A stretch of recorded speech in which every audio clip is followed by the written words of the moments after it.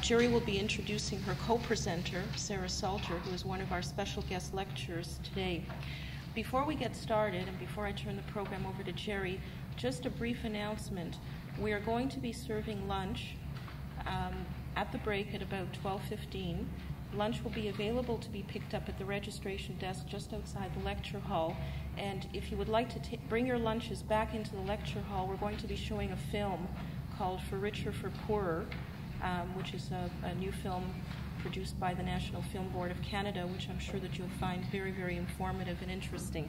Would you please welcome Jerry Waldman? Thank you.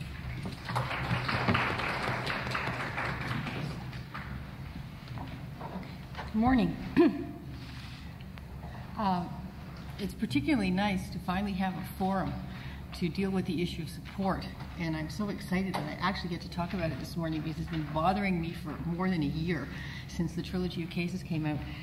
And every time I go to a program and I listen to Mr. McLeod, I want to get up and say, let us talk, give the women a chance to have a say. So we're going to have our chance to have our say this morning, finally. I'm going to turn the floor over first to Sarah Salter, who has a doctorate in law from Georgetown University. Sarah teaches law and economics and feminist advocacy at the New England School of Law, and she's been involved in various research projects, one in particular concerning women in taxation. And as I understand Sarah from my conversations with her, her focus is on how the economic power of women has been co-opted. Now, Sarah is not going to be addressing herself specifically to the issues of battered women. You are?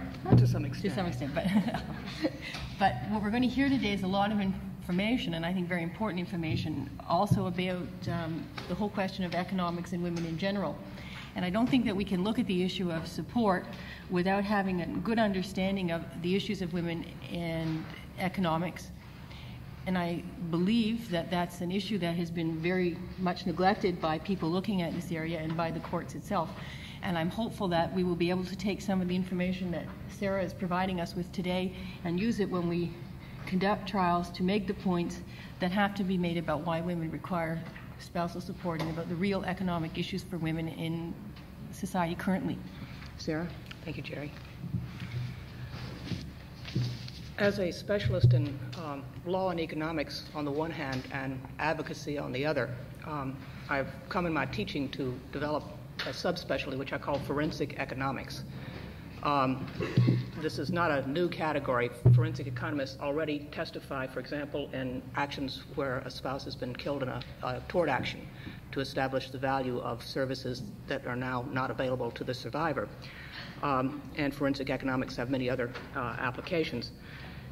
The economics we're talking about today, of course, are the economics of support and the economic situation facing a woman or a man, but most specifically from my expertise, a woman, in the job market and in the other sources of support available to her upon leaving her current domestic arrangements.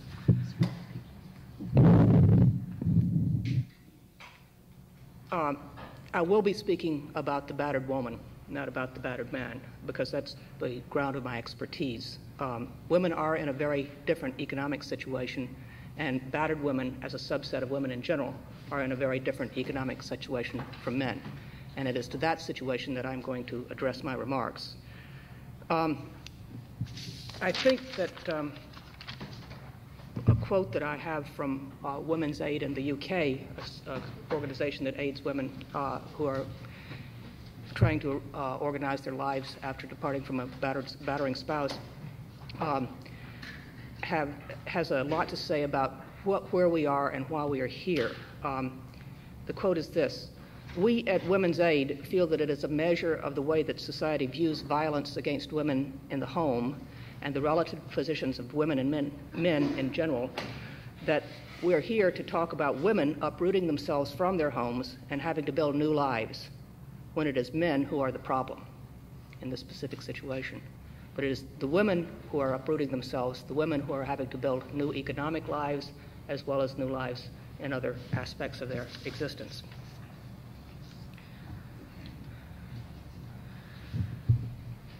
The first primary factor about battered women as a subset of women in general and about their economic disadvantage is the danger that they face. In the investigation of wife-beating training course that the Chiefs of Police Association has developed, the people are instructed, the officers are instructed as they investigate the alleged crime, to always ask the victim if she has sustained injuries that do not show. Battered wives frequently sustain internal injuries to the stomach, breast area, portion of the head covered by hair, and the back. Pregnant women are often hit or kicked in the stomach. The absence of external injury, therefore, does not mean that the victim has not been assaulted. Part of our work as lawyers will be to attempt to assess and recover for that injury in formal proceedings, either tort or in support proceedings. Another part of our counseling and planning with the client will be to develop a training program and a psychiatric treatment program to deal with the internal injuries, the injuries that do not show, and the injuries that have a dramatic impact upon the economic situation of the battered spouse.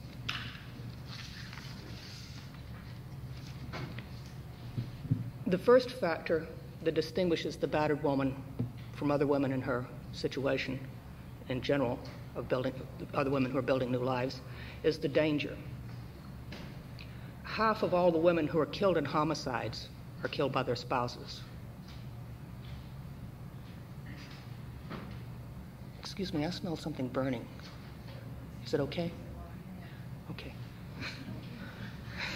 Well, as far as we know at the moment, we'll let you know otherwise. Okay. The danger is real. It's demonstrated, and it's always there. Women, therefore, must leave their homes very quickly on occasion, and they must leave with less. Most advisors, and you will be talking to many of them today, who have had practical expertise in this area, suggest that you always advise the woman to leave with the children if there is any possibility of doing so. Only in cases of extreme physical danger should she leave and abandon the children. From the point of view of support, however, it is always good to advise a woman who's had the opportunity to counsel in advance to leave with any cash, any bank books to joint accounts lying around, and a lot of papers upon which to build a claim. Bank records, tax records, deeds, insurance records, pension records, any kinds of economic records that would relate to the situation of the husband or of the couple as an economic entity in the past. But because of the danger, it's not always possible for a woman to do this. It's also standard advice in these situations to advise the woman to take as much personal property as she will immediately need, clothing, toiletries, and household goods. Again, it's not always possible because of the danger for the woman to do this. When the woman does have to go back into the home to seek the property, she should always have someone with her, preferably a professional. Frequently, a police officer may be available, although at the schedule arranged by the police department, to accompany a woman in this situation. But the danger is foremost, and no concerns of property or support should be allowed to overshadow the fact that there is real danger here. This also holds with the standard advice of trying to hold possession of the matrimonial home.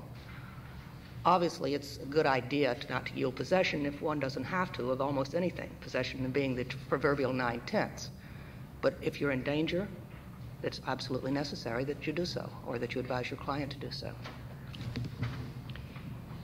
The second issue, besides the danger itself, the physical imminent danger, is the existence of a very vindictive spouse.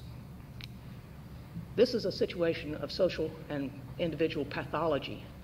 This is not just an unusually intense level of the usual anger of rejection on divorce and separation. This is a pathology.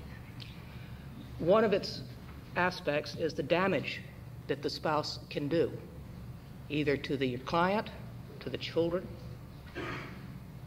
and to the personal property left behind. An extreme case of this involves a case where the battered spouse had been given custody of the matrimonial home, and the children were there with her.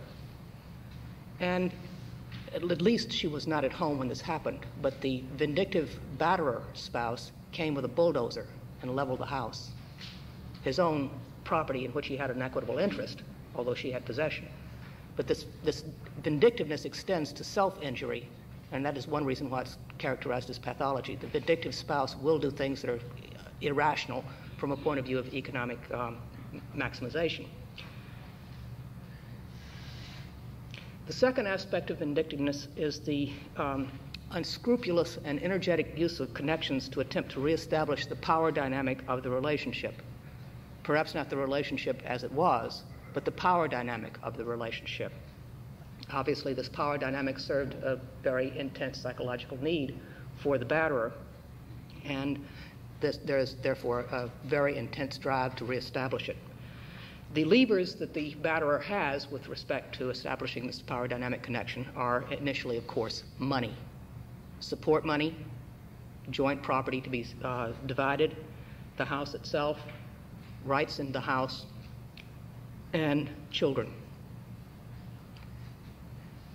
A third area besides money and children are the friends and connections, the social nexus in which the battered person finds herself.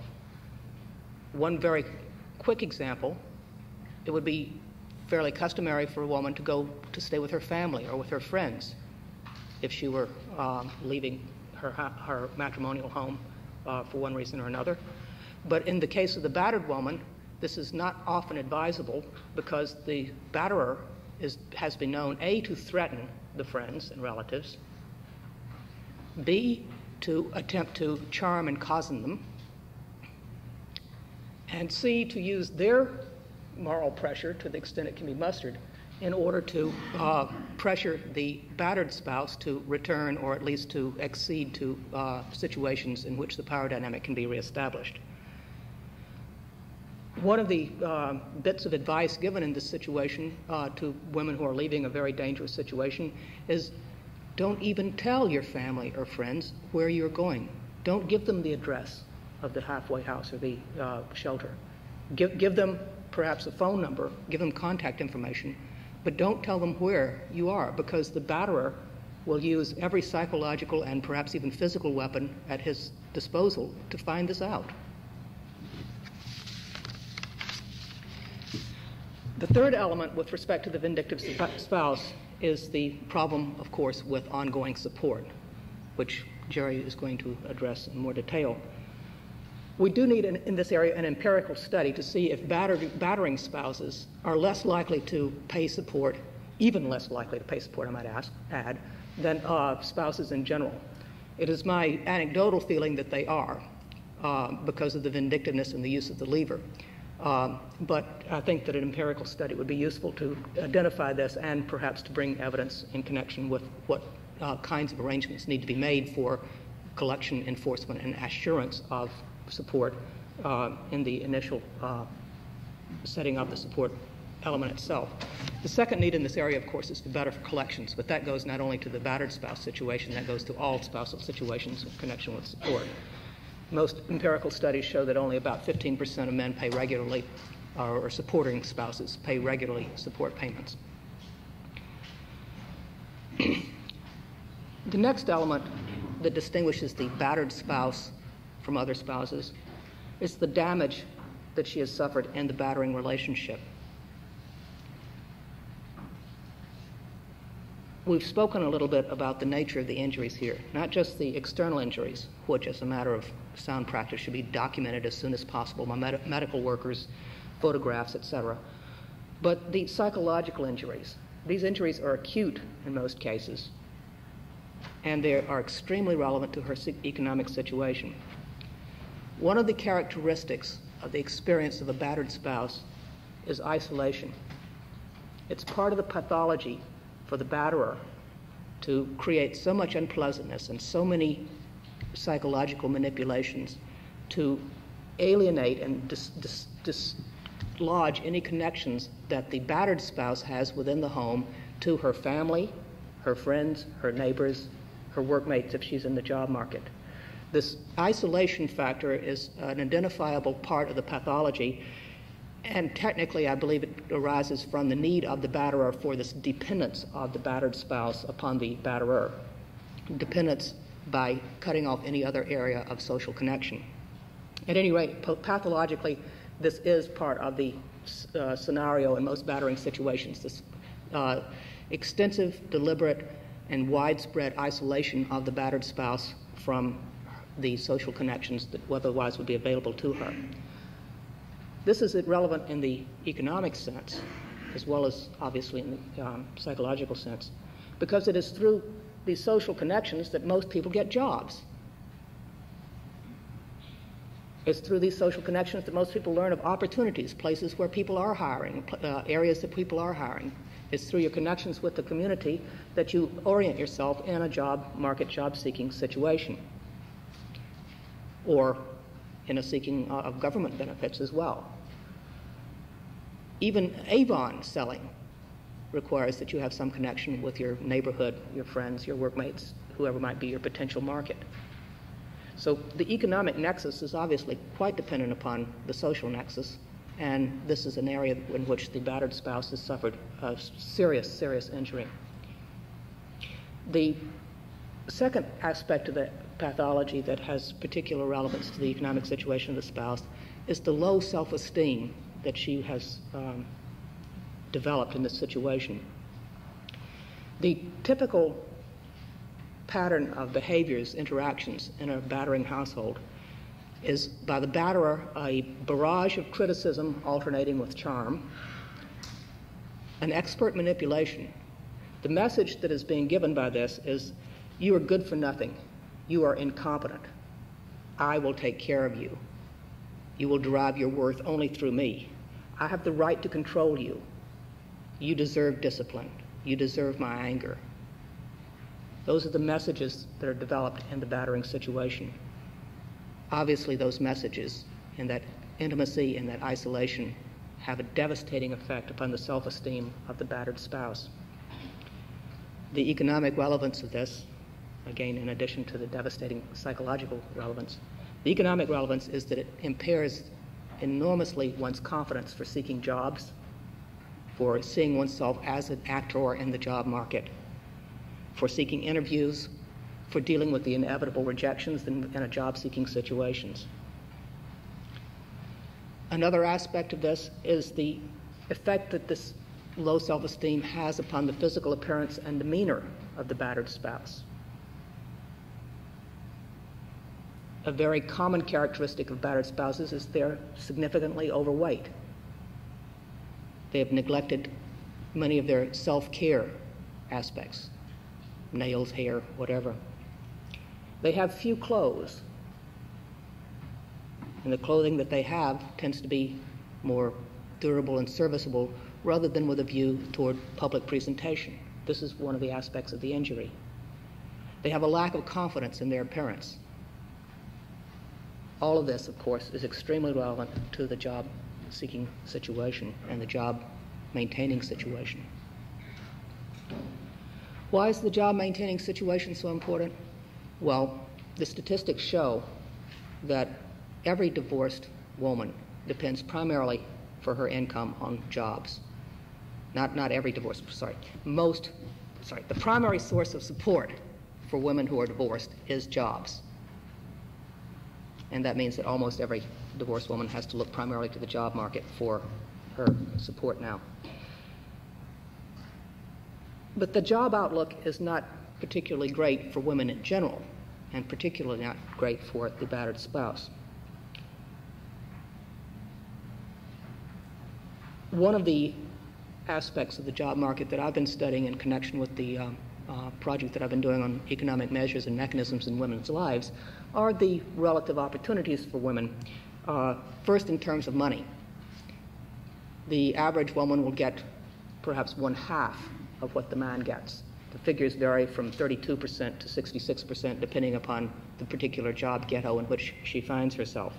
These women, I'm sure, the battered spouses would be in the 32% range rather than in the 66% range. They're not young, childless professional women of upper classes who have had a golden record and have a total amount of physical presence and success experience. One of the ways that these women can be assisted in developing skills for the job market is to work for a longer training period, a longer skills building period. Firstly, just the length of time away from the battering situation will improve the outlook, the psychology of the battered woman. Secondly, this gives more opportunity for formal psychological treatment. And thirdly, a higher skill level will give a person more confidence. So rather than push a woman in this situation directly into the job market saying you'll feel much better when you're bringing home a paycheck, even if it is for $92 a week, push for job training and push for vocational counseling to get job training that is relevant to skills and interests and aptitudes.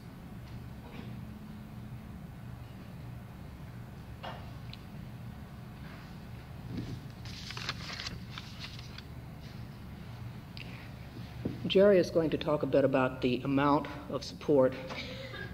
In general, as you probably know, the percentage of support payments that the male is required to pay is usually a relatively small percentage of the take-home pay and has very limited duration. As the statistics show, most men after divorce experience a real increase in their standard of living from 5% to about 17% immediately, that is within 6 months after the divorce or the separation. Most women experience a real decrease on the order of 40 to 50% in their standard of living. Typically this is because the paycheck has to be spread around. She gets much less than a 50% share. The typical rate is somewhere around 20% of the paycheck share.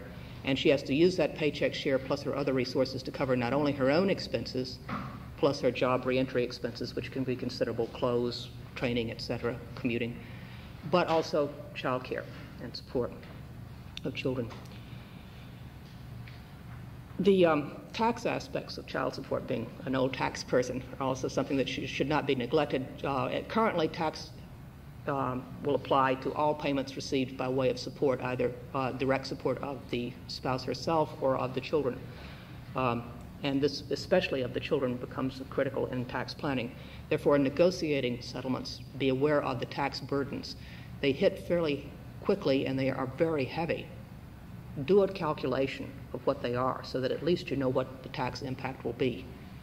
I have a record of a young woman who was going through a divorce situation with 4 children. She was awarded something like $4,000 a year in child support, which was actually paid. She was lucky. She owed on that, she was awarded $10,000 of child support, which was actually paid, almost $1,000 a month. She herself earned $12,500 over the year. The $10,000 added on to it. The additional $10,000 created a $4,000 tax liability on her particular economic facts with her deductions. She owed 40% of that support payment in taxes. And that's a big chunk. It ate up her entire child tax credit. It ate up the whole credit that she had built up through the withholding from her own wages. And she had to pay, in addition to those, $1,000 to the revenue authorities to cover the $4,000 tax liability. And this was on an income of $12,500 from a job and $10,000 of support payments.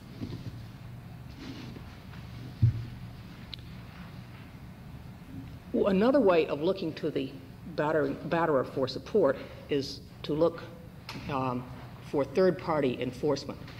Now, at this point, as far as I understand in Ontario, there's very little third-party enforcement of support orders, although there is an office that will assist with that. But there's not a regular place where a woman can just go and get her money and have somebody else then take care of the collections and the risks of collections.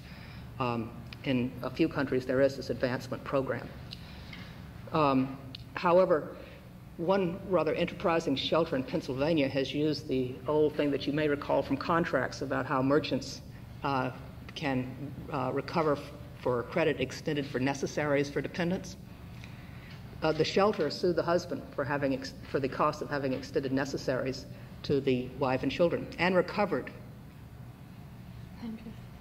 So third-party enforcement is a promising area, but not one that has been pursued at this date in this jurisdiction with any great amount of energy.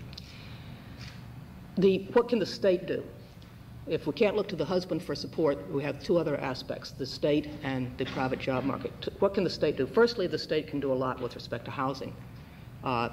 Housing is going to be perhaps the single most critical economic dimension of the woman's life, seeking housing for her children, in a place where the housing vacancy rate is very, very small. The affordability is very, very low.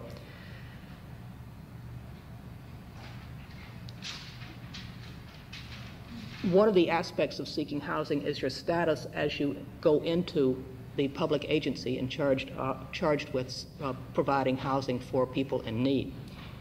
If you are homeless, if you are in a temporary shelter, like a shelter for battered women, where you know that you have to leave within a certain amount of time, you're probably in a better situation for obtaining state assistance than if you have a home with a friend or a relative. Even though that may be equally temporary, it's not so formalized as a temporary thing. Public shelters have the advantage of giving you this status as a fairly homeless person and seeking government assistance, state assistance for housing. Shelters also provide safety and solidarity with other people, other women in the same situation. The shelter movement has been, of course, very important in this area. With respect to other areas of family assistance, we have the family benefit allowance and the general welfare allowance, a number of training allowances, and so forth. As the new report from the Social Assistance Review Board criticizes, there are something like 36 categories that people may be classified in as they go in for some form of public assistance. To the extent that you are an advocate in this situation, you want to seek categories that allow for a lot of retraining, because that is the critical need for women in this position, is training, skills building, confidence building, training. Not situations where it is sort of a permanent situation, and not situations that are very short term, but the categorization that will give a fairly long-term support, but a training component as well. Student aid is another source of support in this area.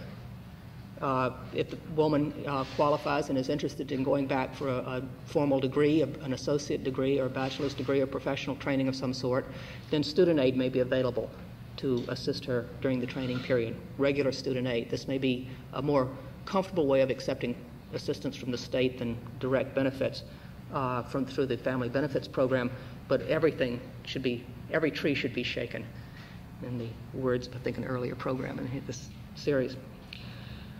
One area in which there is some promise, but it has not yet materialized to any great degree, is the compensation through the criminal injuries compensation boards.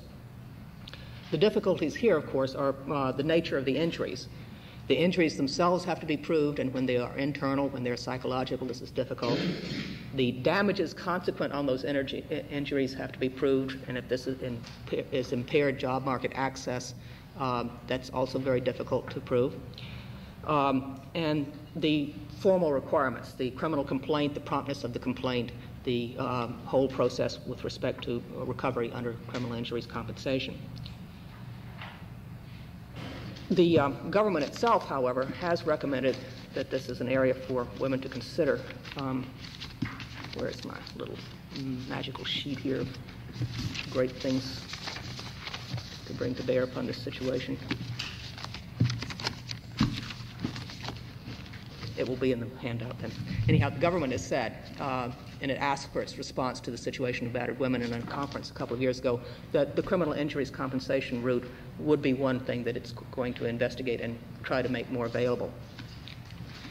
However, aside from the spouse, aside from the state, the area where women will most commonly look for support will be the private economy, the private market. And here we have the usual list of what can women do, where can women get some money. The first preference, of course, is a job, a real job, a job that pays even if it's only 32% of a male wage. For that job, typically she will need some training because of the situation as we've discussed. Her work history will be a problem. She will probably have worked less, or if she has worked, she will not have been able to concentrate on the job to build a professional or a business context relationship in the way that a person who has not had the same pressures has been able to. There may have been gaps in her work history, either years in which she was at home or days in which she was too injured or too battered looking to go to work. She will need some flexibility, especially if she has children. More flexibility than is typical in the usual work situation. Child care needs, of course, are constant here. She may seek part-time work because of the flexibility, but that's even lower paid and still needs some flexibility. And then there's the issue of combining part-time work with family benefits programs issued by the state. How much can you earn and still get benefits? Where does the payback come in? The very significant offset of state benefits for private benefits. Again, the Social Assistance Review Board report that has just come out, or Social Assistance Review that has just come out, recommends that a lot be done in this area with respect to people who are at the low end of the income scale but working poor. Some of the areas that are not quite so traditional for women to think of as they're looking in this, and things that are maybe somewhat compatible with further training, are work that does not involve going out on the formal job market for a 9-to-5 job or a part-time regular hours job. These include providing child care itself. This is a traditional area that women have done. Obviously, there are legal restrictions upon how many children one can take care of, on the kind of training you need to take upon the kind of space that you take care of children in. But babysitting, the low-paid, low self-esteem, low-rated babysitting is still out there and is a source of cash. There's a terrible need for people to provide that kind of service, and that is an area where people who have been through the battering situation do still feel some competence, typically. Taking in lodgers. If you have shelter, if somehow you've managed to get a house or some kind of shelter, then taking in lodgers is another source of cash income. Again, there's space problems and legal restrictions and perhaps hassles over the standard of lodging. One market for taking in lodgers that is somewhat less problematic than others are student lodgers for term times. Then at least you have some respite from when they are there, and the students typically don't have the kinds of problems that other lodgers might present with respect to the household interactions. Another kind of lodger to consider would be another woman with children, another person in the same situation, sharing lodging. This also has immediate cash advantages. Again, look at the effect here upon benefits that you may be entitled to from other government programs, and especially on housing, and I expect this also would feed into the support entitlements as well. Another area, non-traditional area, is agriculture. If you have space, your own garden, chickens, dairy goats, cows, if you're in a rural area working on farms during harvest seasons, and special cultivation jobs. One of the jobs when I was a child was suckering tobacco. This was one of the most terrible jobs in the world. Tobacco is very toxic, and you get sick after working all day in the tobacco fields. Suckers are these little extra shoots that come off and sap the energy from the plants. And to sucker tobacco, you go in the tobacco field and pinch them off. You do this about halfway through the cultivation process. And this was a job. This was a job that kids could do. This is a job that anybody can do. It's a terrible job, like most agricultural labor, but it does pay cash. Then there's the equally low-rated home-based money-earning work. This can cost you space and time, conflict with your own child care responsibilities, and is also very low-paid. However, it is one place that you can use skills such as word processing or typing or sewing. One area that has been growing for women is the provision of formalized cleaning services. Again, as more and more women are out in the paid labor market, they are requiring more and more assistance with their home-based responsibilities such as cleaning. And cleaning services are an area where women have found sort of a guerrilla market for their own skills and expertise and flexibility of schedule. They can get fairly good pay for fairly pleasant work because you can pretty well dictate the terms if you're competent and responsible, and you have some flexibility with respect to your child care provision needs. So those are the things that I had in mind in connection with the economic status of women in this situation. Jerry, I think, has some very specific things with respect to legal obligation and support to speak to you about. Thank you. I'm to tell you first that the building's not burning down. They're retarring the roof, and so what you're smelling is the work that's going on above us, so we don't have to evacuate. As I was preparing for this program today, I was reminded of one of the principles of physics, which is for every action, there is an equal and opposite reaction.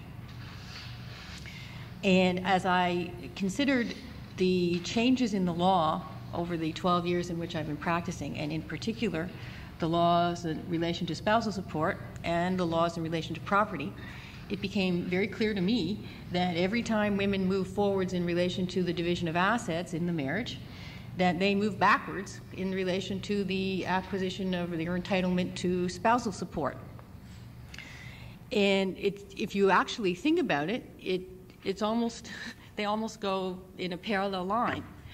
12 years ago, when I started practicing law, that tells you how old I am, women expected to get spousal support at the end of a marriage.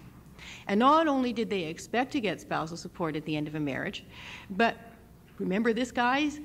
They were entitled to have spousal support at a level that maintained the standard of living to which they had grown accustomed during the marital relationship. How many of you remember that? Sort of vaguely in the back of your minds in the old days, where you could actually present a budget that said, well, this is the standard of living we enjoyed when we were married, and this is a standard of living we're entitled to enjoy now that we're separated.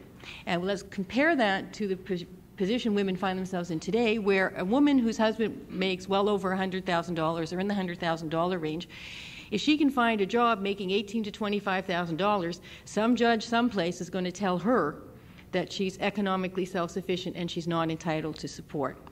So we have really moved forwards on the one hand in certain respects and backwards on the other. Now let me digress for a moment, because we're here to talk about domestic violence. I want to take advantage of the unusual opportunity I have of being able to address an audience in a completely sexually biased way. Right? I don't have to apologize for that here, which is quite unusual. So what I'm going to talk about when I talk about spousal support is the impact and issue of spousal support and the developments in the current law, and particularly the trilogy of cases, as they've come to be called, on women. And I'm going to look at it in light of the fact that we've now had a little more than 2.5 years since the Family Law Act became law, and a little more than a year since the trilogy of cases, the decisions were released by the Supreme Court of Canada. And I should also tell you in passing that I noted with interest that it really seemed only to be in September of 1988 that the corporate world caught up with the Family Law Act. I was fascinated to discover that in the report on business in the Globe and Mail last week or the week before, there was a whole big article about the Family Law Act and division of assets in the corporate world. And I guess it took the Montague Black case for the rich and famous to figure out that if they left their wives, they're going to have to give them big bucks. And it was very interesting. But having said all of that, and having said, yes, indeed, the division of assets in the Family Law, under the Family Law Act, is going to certainly impact advantageously to the Mrs. Blacks of the world, I would also like to remind you that for the vast majority of women, the Family Law Act actually has meant very little difference in terms of asset division. For the vast majority of women and the vast majority of families, the single greatest asset that the family has continues to be the matrimonial home. Women have, to some extent, gained some access to pensions, but the laws about pensions are so bizarre and unclear at this point that it's really, in many cases, difficult to figure out what women are actually going to get, particularly if they're deferring their pension entitlement to sometime down to retirement, so that a woman who separates from her husband when she's 38 or 40 and her husband, in the same age range, I'm really wondering if 25 years from now we're not all buying into a lot of negligence lawsuits rather than actual pension entitlement for these women. And so I'm not convinced that that has represented a huge economic gain for women. And in terms of women taking their pension entitlement as lump sums, if you have a 40-year-old woman and man, by the time you present value that to take into account the fact that the recipient spouse isn't going to receive that for another 25 years, in many instances, I think you will find that the values of those pensions are not significant. So I come back to saying that for the vast majority of women, notwithstanding the mythology, the Family Law Act has not really changed their position significantly in terms of the division of assets. And for the vast majority of women, we are still leaving out the single largest asset, which is the man's ability to earn an income. And that is particularly important because the mythology of the Family Law Act has been that now that women are actually receiving their one half of the assets, that the issue of spousal support has become less crucial. And that simply is not the case. That's straight mythology. The second mythology, of course, is that the women's movement has made a significant impact on society, and that women don't need support in the ways that they did before because we are now all out there working, and because we are now all earning the same wages as men, or if we're not earning the same wages as men, we're not doing so because we're choosing not to do so, and not because we couldn't if we wanted to. And as a long-standing feminist, I suppose I take some distress in the fact that though the women's movement has now been sort of taken into the male mythology and used as a weapon against women in terms of their ability to acquire spousal support at the other end of marriage. I'm not saying that the women's movement has not made some changes, but I know, and I know that the statistics bear out, that women have not made significant economic gains in the last 20 years, the women's movement notwithstanding, that we still earn, as Sarah just said, between 32 and 66 dollars on the labor force, that we still, in most instances, absent ourselves from the labor force for significant periods of time to assume responsibility for child rearing, and that we, in most instances, also still see our jobs, even when we work, as secondary sources of income and not the primary source of income for the family. So that we tend not to take advantage of a lot of the career opportunities, even when we continue to work, that we might have taken advantage of if we had seen our job as the primary economic source for ourselves or for our families. And therefore, what we have allowed to happen is the court to accept the mythology that the women's movement has made a significant difference in terms of women's economic abilities. And we have not really countered that in our litigation with hard fact. And I find that particularly concerning when we start to address the issues of the causal connection notion which is developing in the law in terms of women's entitlement to spousal support. And I think we have to look at that very critically, and we have to reevaluate how we're going to litigate our cases in terms of women's entitlement to spousal support by addressing real economic realities and putting those before the court over and over and over and over again. We have to keep telling the court that the belief that women are able to be equal to men and to be economically self-sufficient is mythology. And we have to remind them that notwithstanding the women's movement and notwithstanding the rhetoric, for the vast majority of women, the fundamental marriage contract, not the vast majority of women, the vast majority of people, the fundamental marriage contract remains sexual fidelity for support. Now, you know, when I used to lecture years ago and before, I don't even know that any of you but me and maybe Alan Ingram will remember the Deserted Wives and Children's Maintenance Act, right? I used to actually be able to get up and say to people, the traditional marriage contract is the woman promises to be sexually faithful and the man in exchange promises to support her. Now that traditional marriage contract goes back to feudal England. It goes back to Henry II in the common law. And it certainly was with us as recently as 1967, 1968. It was with us as recently as 1978 when the first Family Law Reform Act replaced the old Deserted Wives and Children's Maintenance Act, when a woman could be disentitled for spousal support under provincial legislation if the husband could if she could not establish that she left the marriage because her husband had treated her in such a way as to be deemed to have constructively deserted her. Now, I know most of you don't remember that, but I'm reminding you of that to remind you that although the law has moved forwards and taken out those impediments, the reality for men and women who get married is that still is the marriage contract. The vast majority of women still enter into marriage with the idea that their husbands are going to be the primary economic mainstay of the family and that they are going to be supported for the rest of their lives. And we can put all the rhetoric we want around all of that, and we can address all kinds of statistics and whatever about women in the labor force. But the bottom line, if you ask most women who are getting married what they expect to happen, is that traditional marriage contract. And I suppose that we are all hopefully working towards seeing that leave us, but that is where and how most people, most men and most women still view the marriage. And that marriage contract is reflected in the decisions that people make when they get married and how they organize and run their marital life. And it is very interesting to me that what has happened now is that there's a fundamental rewriting of that marriage contract after the fact. That in many, many cases, the woman will have been home with the children as a primary caretaker, housekeeper, spouse, and she'll come into your office, the parties will have separated, and the first thing the husband's lawyer will say to you is, she's 38 years old, I know she's been home with those kids for 12 years, but now she's supposed to go out and get a job. Right? Now, for the 12 years that she was home looking after the children during the marriage, the contract between that man and that woman was that he was going to be the primary wage earner and she was going to provide the child care and household responsibilities. Now, it wasn't as if they got up every morning and he said, look at you lazy person, go out and get a job, right? I'll come home and look after the children at 5 o'clock. And she said, I won't work, I won't work, I won't work, I don't care what you say. I mean, that's not what happens. What happens is that they both agree that this is how they want their marriage to run. And they both, in their own way, during the currency of the marriage, benefit from the fact that the marriage is running that way. He, in terms of his ability to proceed with his career and not to have to be home to pick up child care responsibilities and to know that his children are being cared for by their mother and that she's there when they come home from school to give them lunch and whatever all of those issues are for people.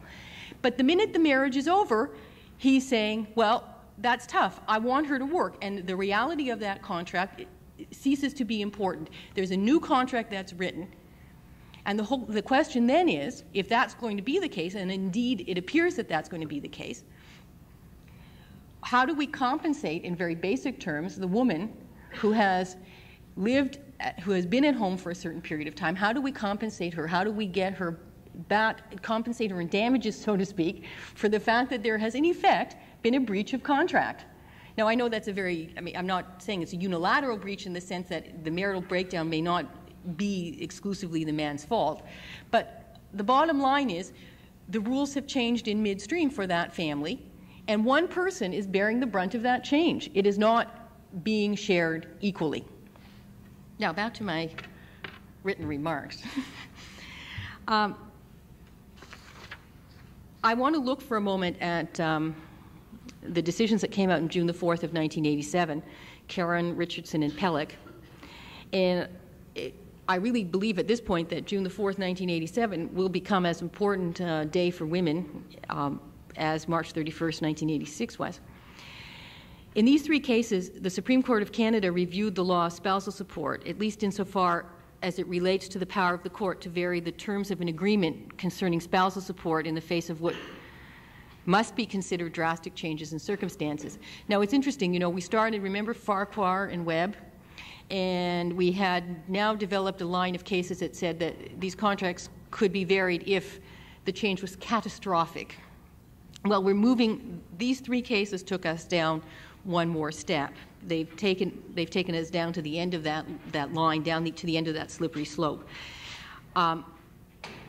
Let's look at these three cases for a moment, just in terms of their facts. I assume most of you know them, and you'll bear with me while I review them for those people who may not. In Caron and Caron, the parties separated after 14 years of marriage. They had entered into a separation agreement which provided for spousal support with a provision that the same would terminate if the wife cohabited with another man, and she did, and the support terminated at some point thereafter. The second relationship ended. Mrs. Caron was now 41 years of age. She was self-supporting, and she was 41 years of age. She was not receiving any spousal support.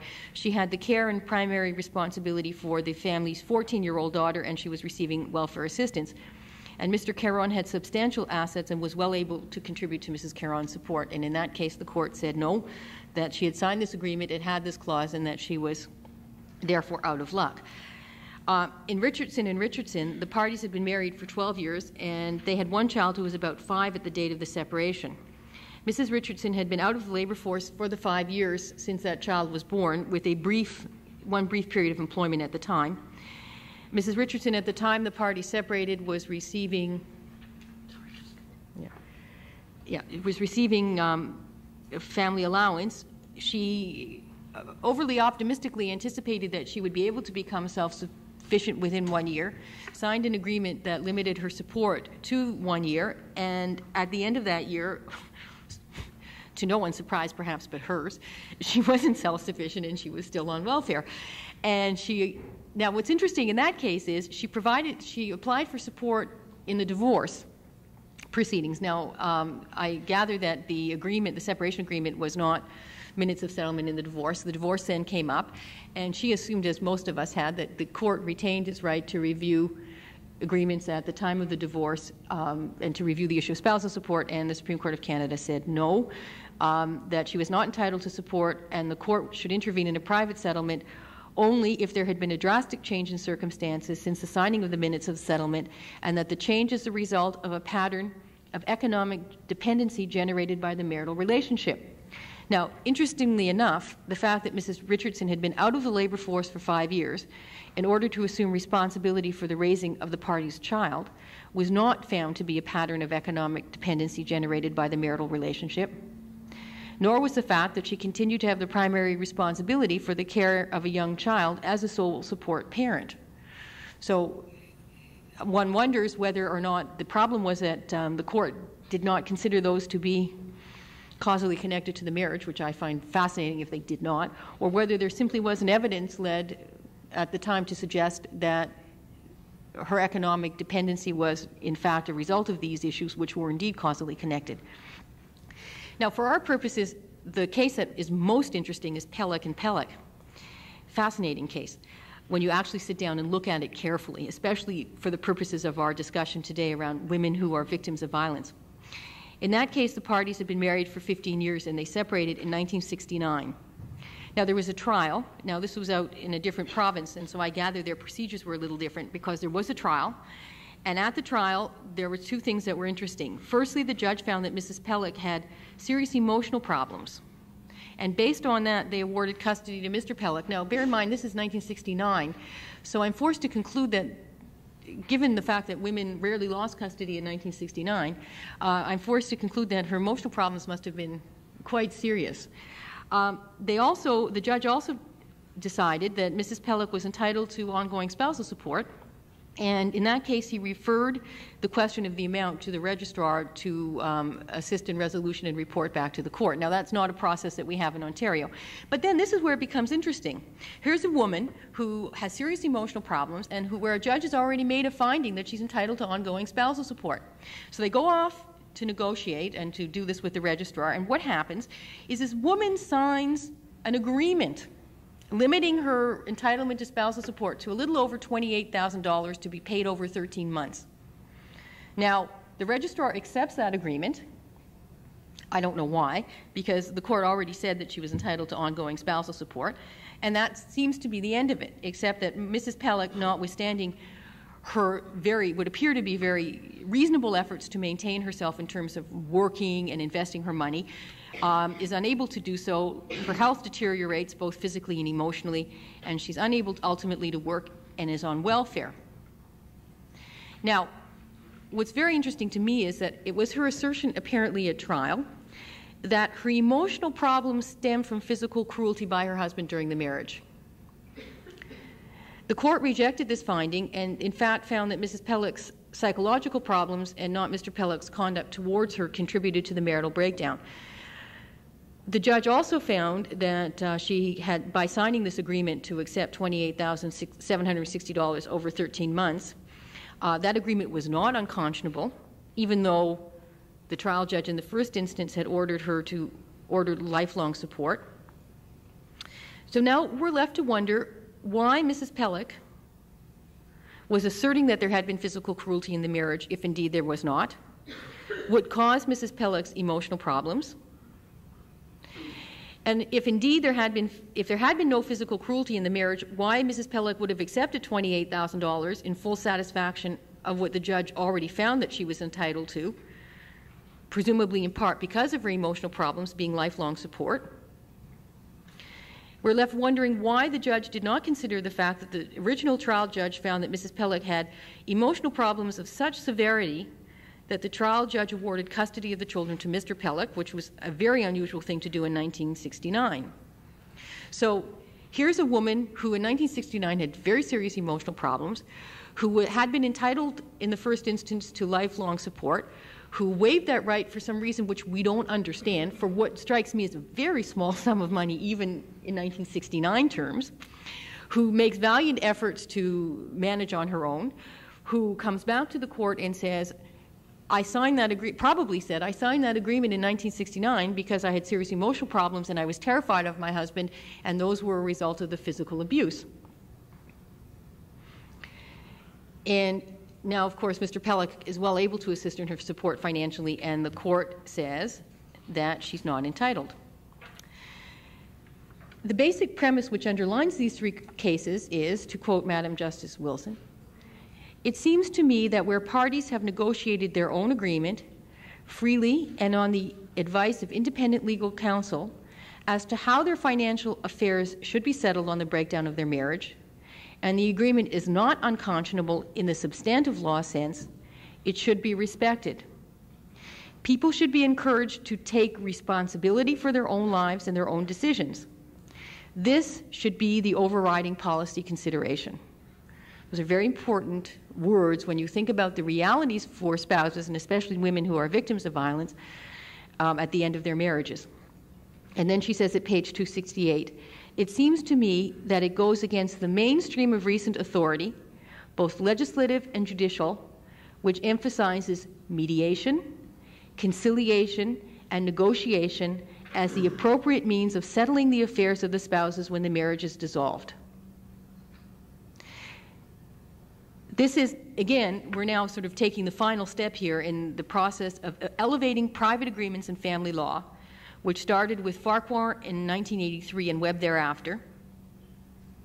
So now, according to the Supreme Court of Canada, in order for the court to vary a private agreement, the question is no longer whether the change in circumstances is catastrophic, but whether it is both catastrophic and causally connected to the marital relationship. Now, what's going to be interesting is what's going to be seen as causally connected to the marital relationship. And I note in that regard that there's a case, a recent Manitoba Queen's Bench case, Berner and Berner. Mr. Justice Barkman ordered paragraphs in the wife's affidavit referring to physical abuse by her husband during the marriage and her fear of him at the time she signed minutes of settlement struck, because they referred to fault during the marriage, which under the Divorce Act is not a proper consideration by the court when determining the issue of support. So on the one hand side, we're told that we have to have a causal connection, and the other hand side, we're told that when we try and establish the causal connection, since conduct is not an issue in determining quantum of support in divorce, that we can't bring those issues before the court. So I wonder where we go in terms of walking this little circle. Now, in that case, Mrs. Berner had signed minutes of settlement in which she had accepted child support and spousal support of $1. And in her application to vary the amount of support, she alleged that she had signed those minutes because her husband had threatened her and because of her fear of her husband. Now, certainly in many cases in our experience, those are not unusual considerations. And it's also, of course, given our experience, fair to assume that given the impact of spousal violence, that Mrs. Berner's ability to become self-sufficient will be materially affected by the spousal abuse during the relationship. So we're left with this ironic situation where the cause of her economic dependence may not be relevant in the first instance in a divorce, since conduct is not a criteria in determining support, but it may also be that given the requirements of causal connection to the change of circumstances required by Madam Justice Wilson and Pellick, that while it won't be an issue in first instance, it may well be an issue in an application to vary. So are we establishing two different standards here in these two different situations? And I'm left to ask also if, as poor Mrs. Pellick did, if you don't put your evidence in about the spousal abuse and the impact of all of those in the first instance, how much difficulty are you going to have proving them or raising them if you try and put them in the second instance when you're bringing your application to vary? Now, while the trilogy of cases, as they have come to be called, clearly deal only with situations in which the spouses have signed a private agreement, the concept of requiring the economic dependency to be causally connected to the marital relationship has begun to be incorporated into the law of support generally. In several reported cases, for example, Winterly, and I'll quote you, Salhaney, who was sitting as a local judge of the Supreme Court, stated in that case, and this is interesting because he says it and he doesn't say it, so listen to exactly what he says. I agree that the criteria to be applied on an application for support under Section 15 is different from that where a spouse seeks to disturb the provisions of a separation agreement. So he's starting by saying, yes, those trilogy of cases require an application to vary. However, he goes on to say, I think it is significant that each of the enumerated purposes set out in subsection 7 is directed toward equalizing economic advantages or disadvantages or relieving economic hardship because of the nature of the marital relationship. Running through the trilogy of cases is the theme that marriage itself does not create an entitlement to support, which I suggest goes against the preamble of the Family Law Act, which says that marriage is an economic partnership, however. It is the economic hardship which has been created because of the marriage relationship that creates entitlement. Moreover, support should be directed towards promoting economic self-sufficiency for the disadvantaged spouse insofar as it can be achieved. If society is to recognize that almost one-half of marriages today fail, this is Salhaney, then it is in the public interest that economic ties after separation be severed as soon as it is practically possible so that the parties can get on with their lives. However, as Wilson J. observed in the passage quoted earlier in the Pellet case, the obligation to support the former spouse should be, as in the case of any other citizen, the communal responsibility of the state. So what they're saying, in effect, at this point is that the marital relationship itself does not create economic dependency, that as a public policy consideration, given the numbers of divorces, we should terminate spousal support as soon as practically possible, that the purpose of support should be directed toward promoting economic self-sufficiency for the disadvantaged spouse. We have completely lost any idea of maintaining a standard of living for her. That is now gone. And we should leave the responsibility of supporting the disadvantaged spouse on the state and not on the spouse who has benefited materially by the marriage during the marriage. So here we come welfare. Right? Let's not look to the spouse who has benefited materially from the marital relationship to assist this woman and this family, but let's look to the state, to welfare.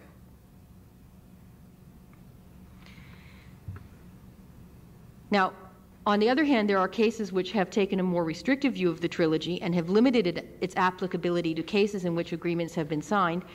And I refer you, to example, to the case of Maydell, a decision of Judge King of the Provincial Court, in which he refers us again, thank you, Lynn, to the criteria set out in Section 33 of the Family Law Act, which seem to have got lost in the corporate shuffle here.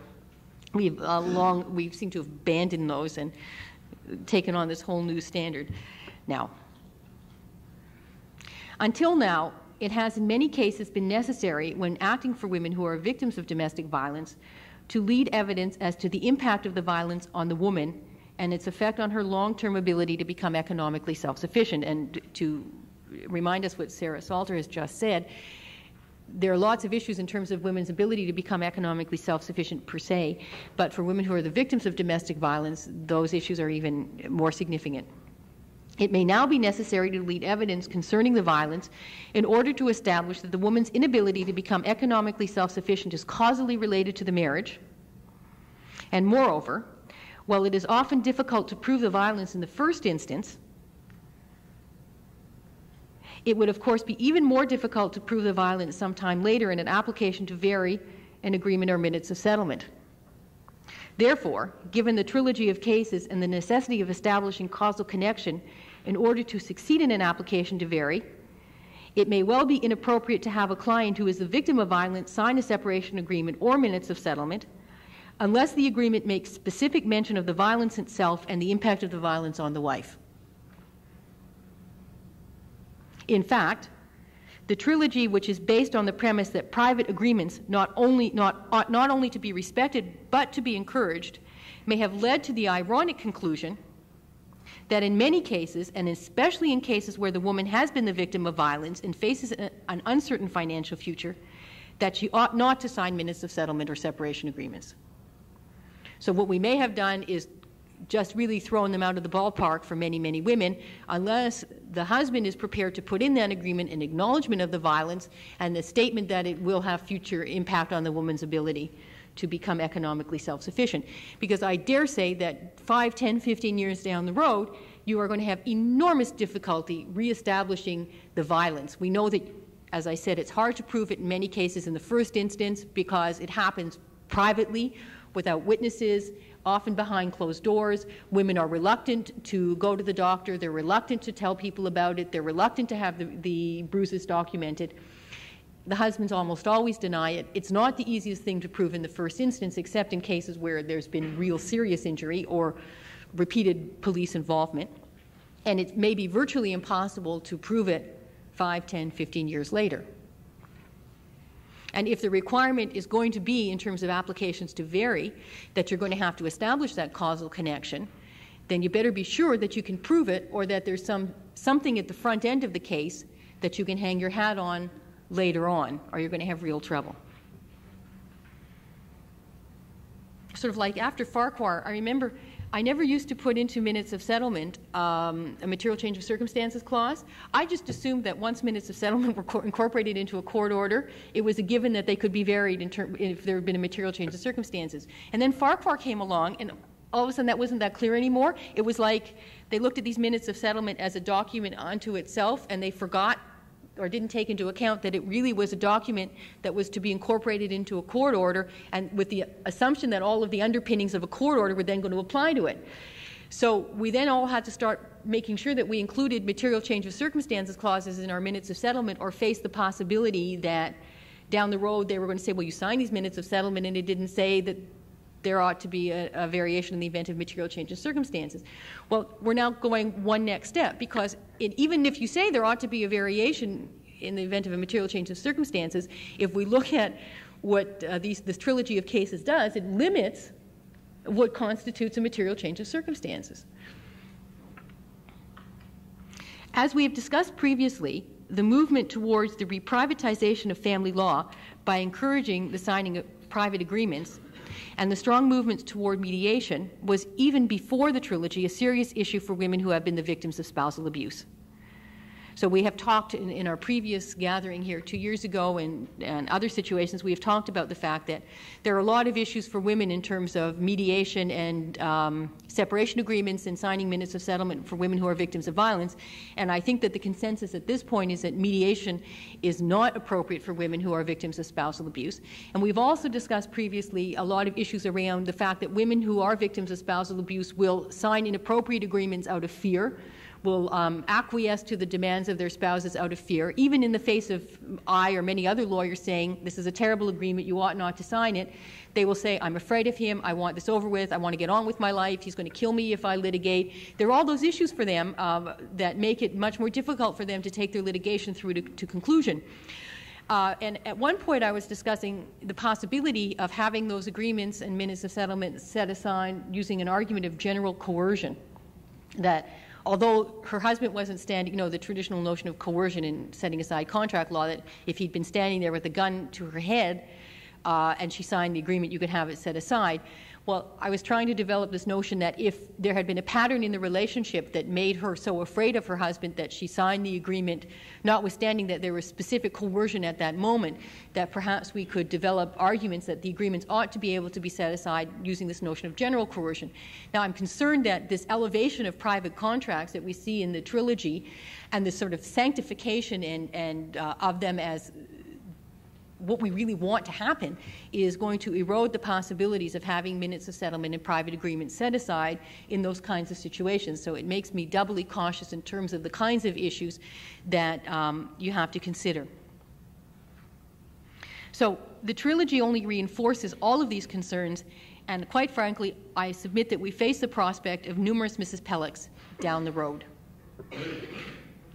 With all due respect to the Court, Wilson J., in giving such status to private contracts between spouses, assumes an equality of bargaining which in many cases simply is not present.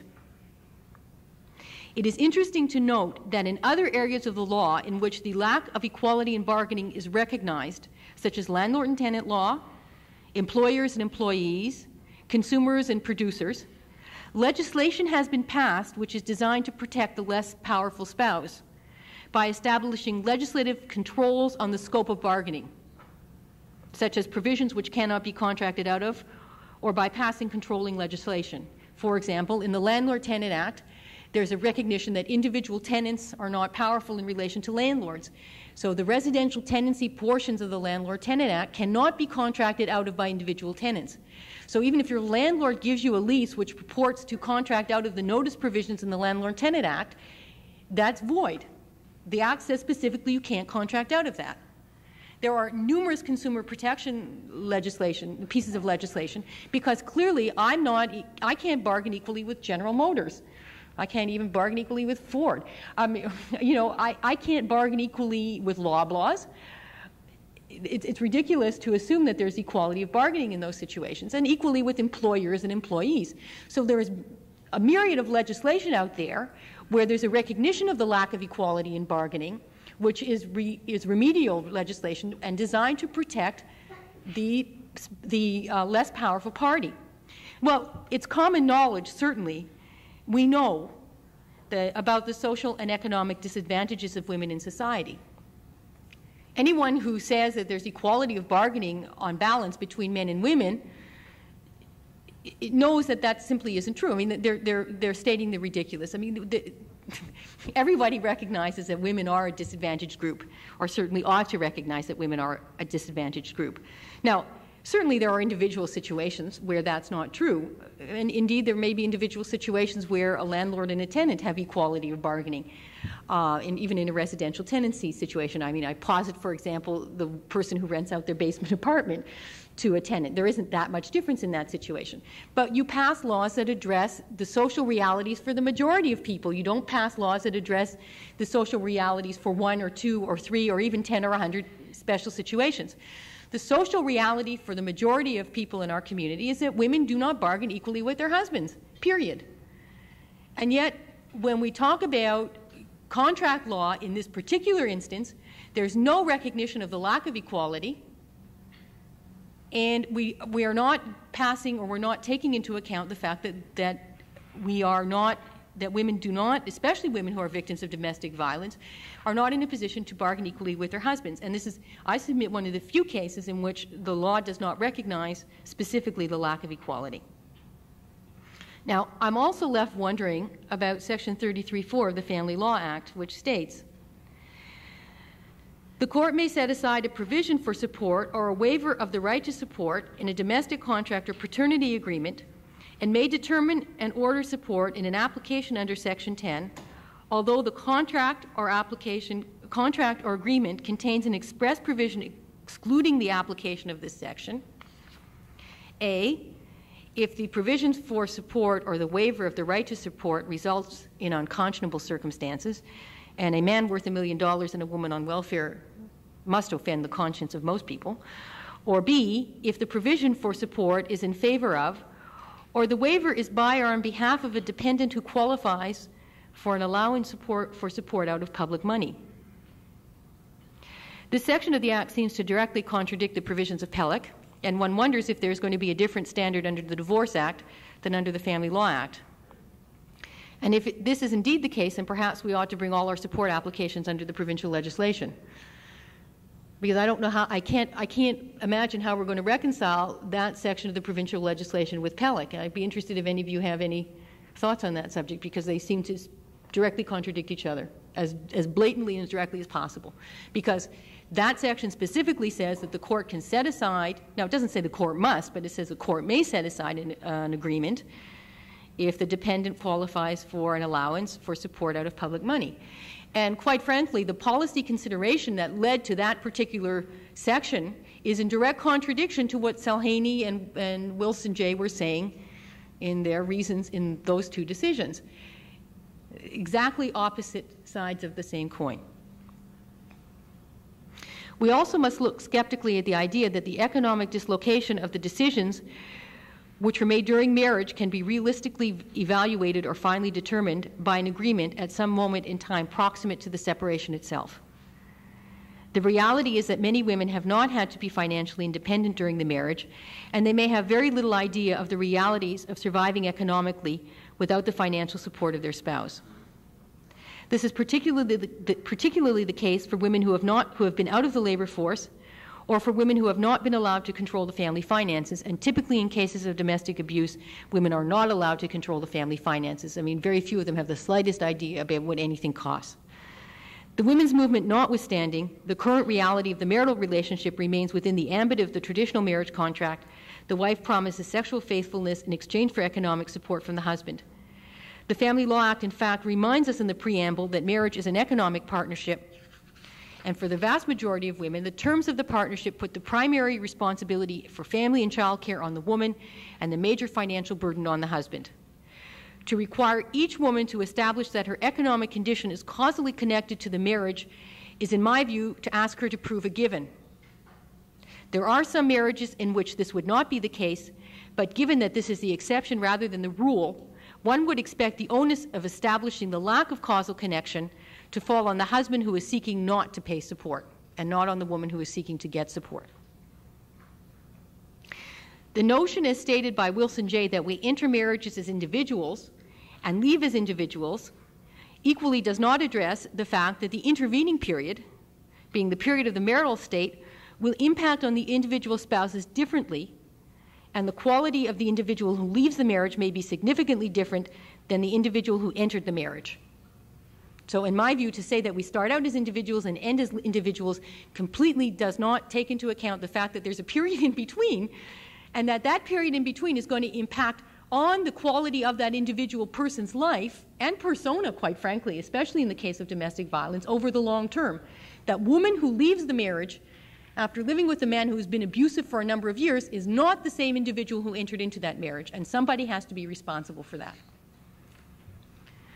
It also fails to recognize the social realities which determine in large part our decision as individuals. In other words, it's trite in my mind to say we enter as individuals and leave as individuals. We do not each of us make decisions in space and time. We are all products of our society. The decisions that we make in terms of how we function within a marriage, the decisions that we make in terms of our participation in the labor force, the decisions we make about our lives and who will look after the children, et cetera, we don't all sit down and start from square one when we're born and when we get married and say, well, dear, let's you and I talk about who's going to look after the children. These decisions are in large part dictated by the communal context in which we live. They are foregone conclusions for most of us, and very few of us can deviate very far from that norm. And those of us who have struggled in feminism to try and create more equality appreciate the extent to which it's difficult to deviate from that norm. I mean, on a personal level, my husband and I have tried very hard to establish equality of child rearing. Well, I'll tell you that that's a constant struggle in terms of myself being willing to give up responsibility to him in terms of looking after the children. Not because I don't want him to, but because it's really hard to overcome 1,000 generations of socialization. It's not easy to get up and say, okay, we're going to do this 50-50. I mean, 50-50 isn't born out of space. I have 1,000 years of history to unravel. We have to peel off the levels of the onion for all of us. So even saying that we each make decisions as individuals, to me, is simply not the case. These are issues for all women. They are particularly issues for women who have been the victims of violence. The trilogy has only made our role as lawyers more important and our job more difficult, and I cannot caution you too much in terms of those kinds of realities at this point. I think we have to be tremendously concerned about what those cases may mean for women, and I think we have to really start, I mean, we're now fighting a rearguard action. We have to start taking Mr. McLeod, or Professor McLeod, on his own ground.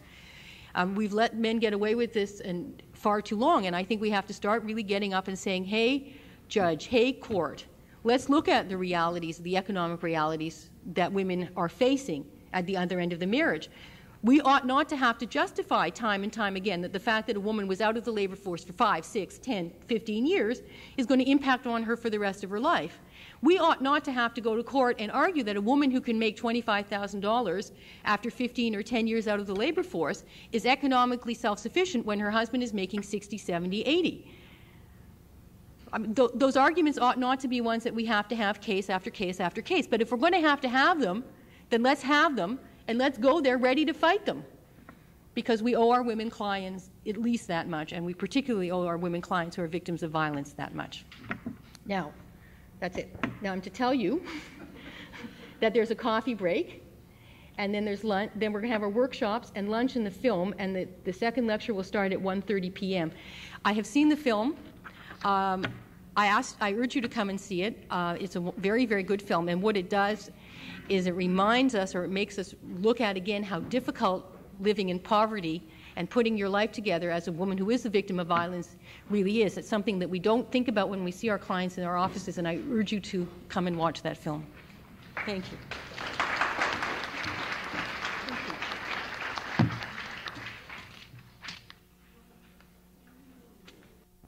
Are executed when they're carried out. Okay. Sergeant O'Halloran is going to have an opportunity to tell you a lot more about what his unit does that's relevant to you a bit later in the program, as well as to answer your questions. But initially, I just want to sketch out for you what we hope to do in the next hour and a half, hour and 45 minutes. In this workshop, we want to address two major areas. One is the whole area of, which is rather amorphous, of strategy, the use of the rules, the use of particular sections of relevant statutes in representing your client who is the battered spouse in your typical family law application.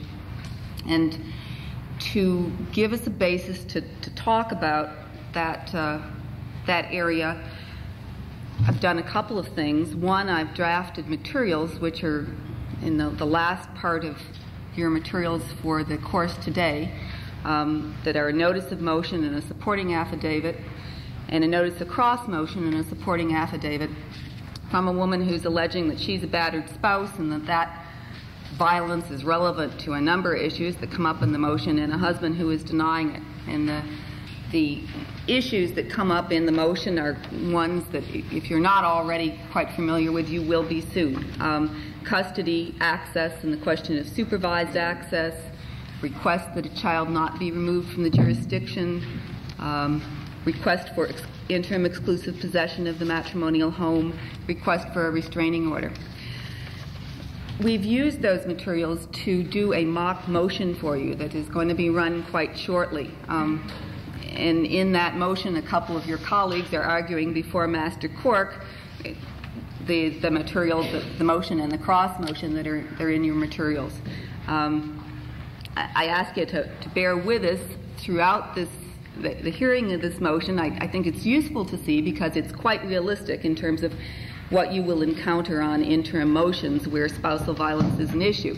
I think true to form, the actual motion took over an hour to argue, and we've edited it down to 20 minutes.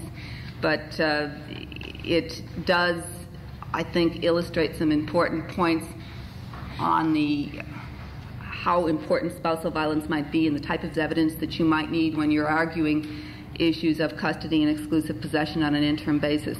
Now, after that videotape is run at the motion, I'll be asking Master Cork some specific questions that I hope will and I hope his answers will be illuminating to you around the practice issues that come out of that motion, the materials, and what you've seen on the videotape.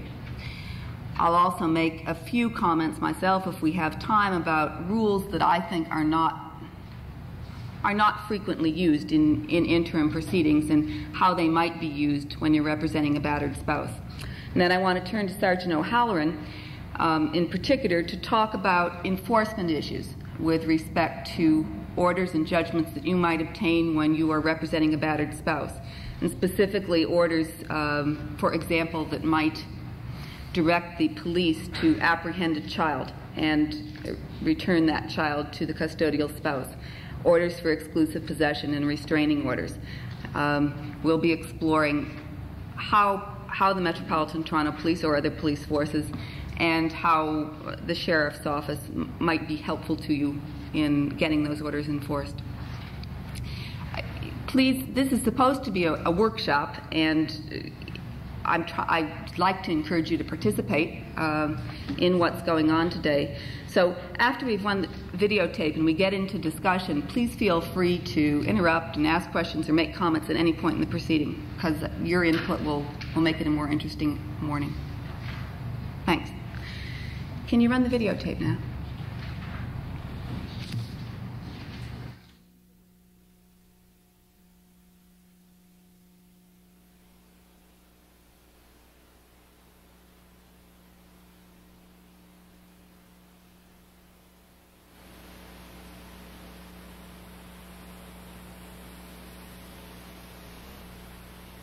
As a preliminary matter, Master, if I could initially say that counsel, my friend, and I have agreed that we would treat this motion on an interim basis pending cross-examination and bring the matter of the motion and the cross-motion back before you in 2 weeks' time and have the transcripts expedited if necessary for that purpose.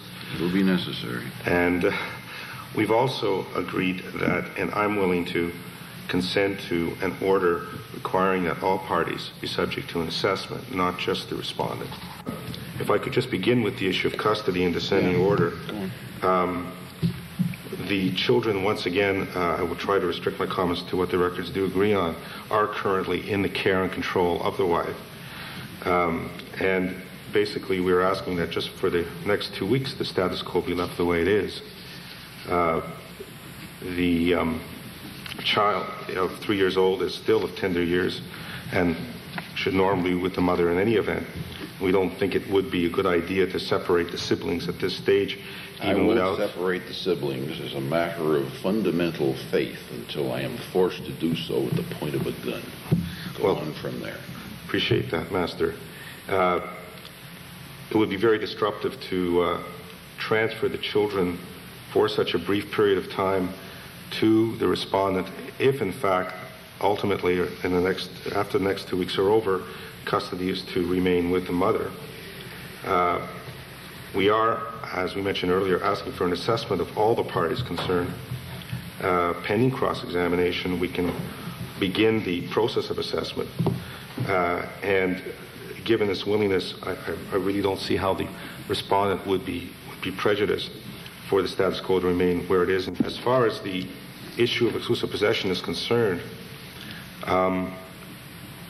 Master is aware that it must be necessary, of course, to prove as a preliminary matter that it is impossible for the parties to continue living together, pursuant to various cases, including the case of Grieg and Grieg, Master's decision of 1980, and that the materials certainly suggest on both sides that there is considerable strife, if nothing else, between these parties, and it would not be a good idea for them to continue living together at this stage.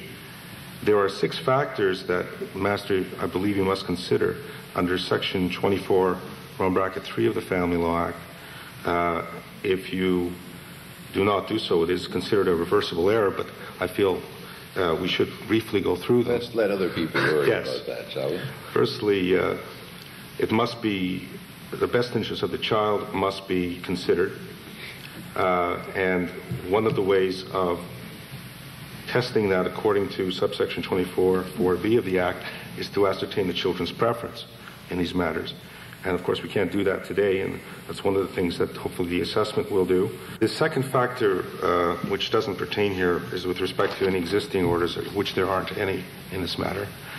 Second, the third item in the statute is with respect to the financial position of the spouses. As I've indicated before, it's been admitted in the record that the respondent works full-time and earns $30,000 per year, does not appear to have any other dependents or major responsibilities. He has a mortgage which he's paying for $1,100 per month on the house. I feel that once again, on the balance of convenience, it is very difficult for my client on unemployment insurance benefits at this time to afford to live anywhere else. And if she could have, she would have been able to perhaps get better accommodation given her means. She has not been able to do so. What we've got here is a unit of 4 people, 3 children and a mother. And it's true that it may be difficult for this man to find alternate accommodation. But if we look at the balance of convenience between these 2 sets of parties, surely just the numbers alone, the children cannot continue to live with this woman in a single room at this shelter. And is there any evidence before me that she has to leave, or is it just a question of crowding? There's a great deal of crowding. There's a tremendous demand on shelters in general, on this one in specific, from what I understand, because there's a tremendous lack of space. But there's no evidence that they are going to be turfed out into the street. No. The final aspect in the statute that you must consider involves the issue of violence. And the 2 records contradict each other greatly on this issue. Our client alleges violence committed against her some time ago, and continuing threats of violence currently, including threats to kill her and the children. These are very serious allegations. And the question we have to ask at this stage without cross-examinations is just exactly who do you believe? I'd like to point... I have to believe anybody at this stage. Well, I would suggest one important discrepancy in the materials which perhaps could lend some credibility, more credibility to our client's material than my friend's. If you would care to look at page 7, paragraph 7 of page 3 of the applicant's affidavit. It mentions there that the injuries that she had suffered back 2 years ago. 2 years ago, yes. And there she mentions that he punched and kicked me, and I suffered bruises to my face and upper part of my body and broken rib. And attached to this affidavit is a copy of a report from a family doctor, Dr. Brown, confirming those injuries. Now, if we compare that to the affidavit of the respondent and his materials, he mentions only on page 4, paragraph 9, that during that incident he tried to restrain my client during some kind of a scuffle, that she broke away, fell, apparently breaking a rib. He mentions, and then he goes on to say that he feels that her injuries were self-inflicted. It's, I think, of some importance that he makes no reference whatsoever to the injuries on the face or on the upper part of the body. He has no explanation for how those happen. Mr. Surtees, yes. I sympathize with your predicament. But you must understand you are dealing with an incident that occurred 2 years or more Yes, ago. I agree. No charges were ever laid. No treatment by medical authorities was ever given that I'm aware of, other than this medical report referred to. And the parties continued then to live in some type of armed neutrality or hostility, but nevertheless surviving, until they arrive on my doorstep now. The question is, how can we hold the fort until these people get the process done and get back here with some idea of what really are the facts of the situation? Well, Master, I agree it's difficult. However, if I could just conclude by saying that if we have to balance the rights of the parties in perhaps most every other type of legal situation, then the best course of action would be for the court to take a very small role at this stage, if any position at all. However, given that there are very serious allegations here, albeit they're not cross-examinations, and there definitely appears to have been some violence in the history of this marriage, on a balance of convenience alone at this stage, the problem that I face is that the prejudice to the respondent in your making such an order for exclusive possession or making an order for restraint at this stage, the prejudice to him is minimal compared to the possible effect of the court not taking any role at this stage. Because if in fact we are wrong and the applicant is correct in her allegations and this man is violent, then then she should be protected by some type of an order. And it's only for 2 weeks in any event. I hope you're right on that. Okay, thank you, sir. Mr. Clark, what do you, from your side of the company? I agree, Master, with your opening remarks that the two issues of the house and the children really are wrapped up in this together, and that essentially who stays in the house or who gets in the house should also probably determine where the children should be for the time being. You realize, of course, that if the wife doesn't get back in the house, the husband is then faced with the absolutely terrible task of earning enough money to pay for their alternate housing someplace else. Not if we follow what you originally said, that the children should be in the house with either of the parents. What I'm proposing, of course, is that the children be returned to the house, which is their home, and my client... Not on an interim basis, I suspect. Be that as it may, that is, of course, the solution to the dilemma that my client proposes. We're talking about a short period of time. I share your concern that the 2-week estimate that we've given you now may not be realistic, but in any event, there is absolutely no suggestion in the material that the wife and the children, for that matter, if you do not see fit to allow the children to return to the home with my client, there's absolutely no suggestion that they can't stay where they are. They've been there for about a month now, and no suggestion that they can't stay there for a further 2-week period.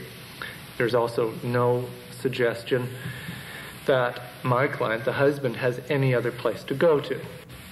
My friend referred to the fact that if there was an order made by you today for exclusive possession, that would be somehow minimal prejudice to the husband. I would respectfully submit that any time an order is made for exclusive possession which has the effect of ejecting either a husband or a wife from their castle, that is not a matter to be taken lightly. It is not a matter of minimal prejudice. There are a number of very serious allegations made by the wife in her material, and I just want to very quickly highlight some of those. We hear the threat, as you no doubt see all too frequently, that the husband may leave the country with the children. If that was a realistic threat, he certainly could have done so by now. He's had contact with the children at the school. You mean since the 21st or whenever it was? The 1st of April. Yes. Well, would it help if I simply made a mutual order now to spouses to remove the kids from the jurisdiction?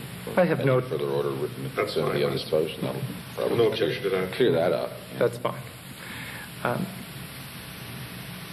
My client is facing another number of allegations with respect to both his mental instability and these supposed threats of violence.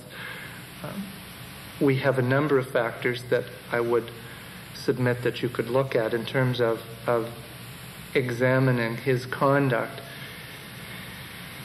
He's retained counsel.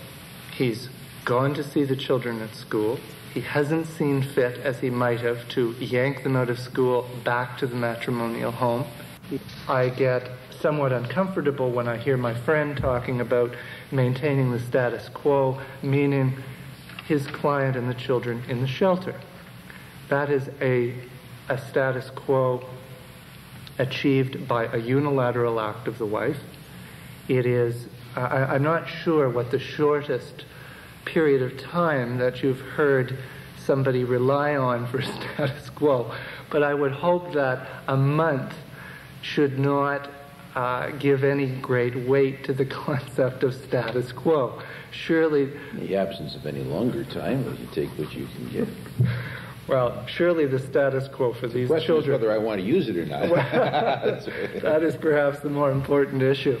Surely the status quo for the children is not in the hostel, it's in the house that the kids were living in the past 3 years. And it's a question of, do they stay there with the husband or do they stay there with the wife? And that's, in my submission, the more serious issue. We've had the husband working the early shift at his work. He's home by 3 o'clock in the afternoon every day. And for this 3-year period when the wife has been working on a full-time basis, from 3 o'clock until 11 o'clock at night, well, and the kids are presumably all in bed before that time, then he's the primary caretaker for these children. He can arrange for, and has indicated in his material that he has available to him arrangements for babysitting for the baby, the 2-year-old. The other children, for the bulk of the time, are in school, and by the time the children get out of school, he's at home to take care of them for the rest of the day. In my submission, that's far preferable to having them remain in what is admittedly cramped conditions in the hostel. With respect to the allegations of abuse, Master, you've already pointed out that the incident relied on is approximately 2.5 years old. No assault since then, although right in the material, the wife herself states she threatened at the time of that, supposedly, to lay charges. Notwithstanding all these allegations about threats of various and sundry kind, no charges laid since then. Certainly, at the very least, a threatening charge could have been laid by the wife. No charges have been laid. My friend commented on the discrepancy between the two affidavits. In my submission, the discrepancy is not as great as he would have you rely upon. I am perfectly content with the principle of, with any assistance to you, that the spouses, having chosen this course of action to stay apart, will continue. And I'm not going to try to put them back together again. No, I'm certainly not suggesting that. I'm asking you to consider, however, whether the husband's version does have any ring of truth, whether you can possibly rely on his side of it. And in my submission, you can. He has painted a picture which in my submission is consistent.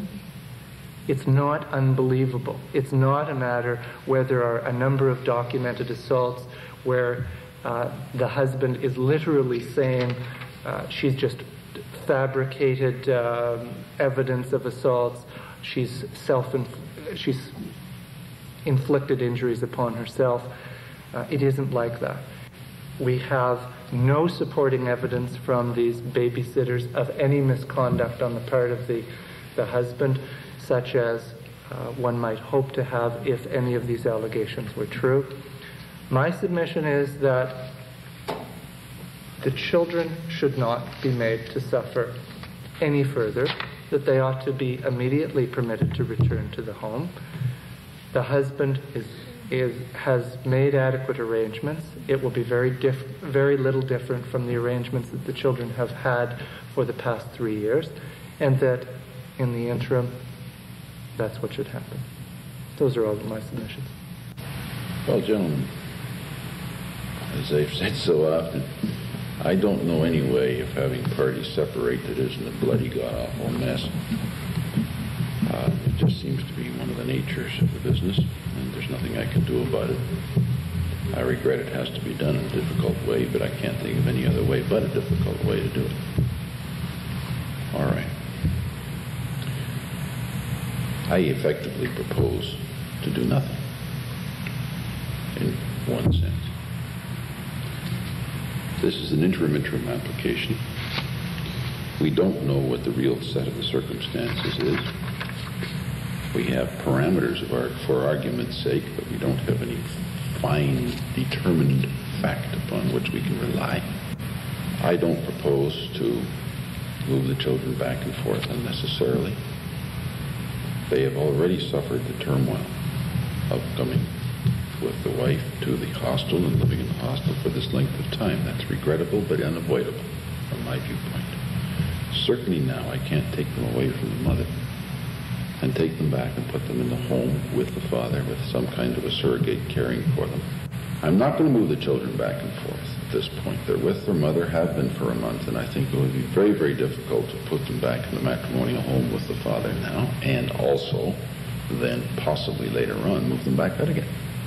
I'm not going to do that. As far as the possession of the home is concerned, I think the wife's last argument is probably the right one, in the sense that I'm not going to do anything about that now. I don't have the evidence. And again, I'm not going to have the father start to move out. The mother's out. Rightly or wrongly, she's created a situation, and I'll respect her for it.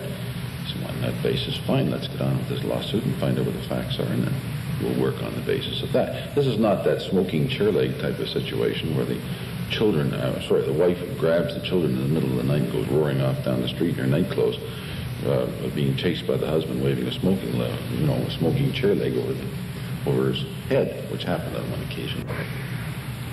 In summation then, gentlemen, I think the problem that I face is that I'm not going to yank people around and move them around like little toy soldiers when parties more or less agree that if it isn't going to be only a 2-week delay, at least it'll be not much more than a 2-week delay.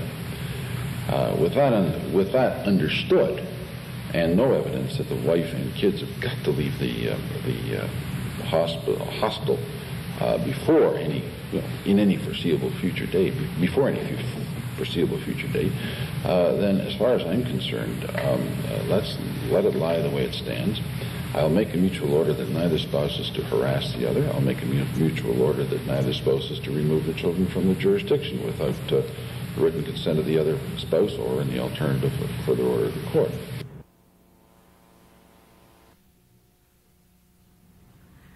Thank you. Rather an abrupt ending, but the best editing job that I could do. Just a couple of preliminary comments. Both these materials in this videotape are not meant to be, per se, a how-to-do-it guide for you. What they're meant to be is an illustration of real life in terms of representing a battered spouse. In this fact situation, you didn't have clear-cut proof that there had been a serious assault. There was suggestive evidence, but nothing that was conclusive. And the husband had a plausible response to the wife's allegations of violence. Having said that, let me explore with Master Cork some of the issues that came up in these materials and in the videotape. Master Cork, I think a lot of us who represent battered spouses often assume that the court is going to find, if spousal violence is proved, that it's relevant to the issue of custody and it's relevant right away to the issue of access. Do you share that view? Do you make that assumption when you're sitting? Well, first of all, if it is well defined, it being spousal violence of one sort or another, if it's well defined, fine, that's your first step. The second step then is, does it have any relevancy to the issues that are before me? If it has no relevancy, then all I can do is sympathize, but there's nothing I can do, sort of quasi-general damages. So I effectively, with the deepest respect, probably ignore it.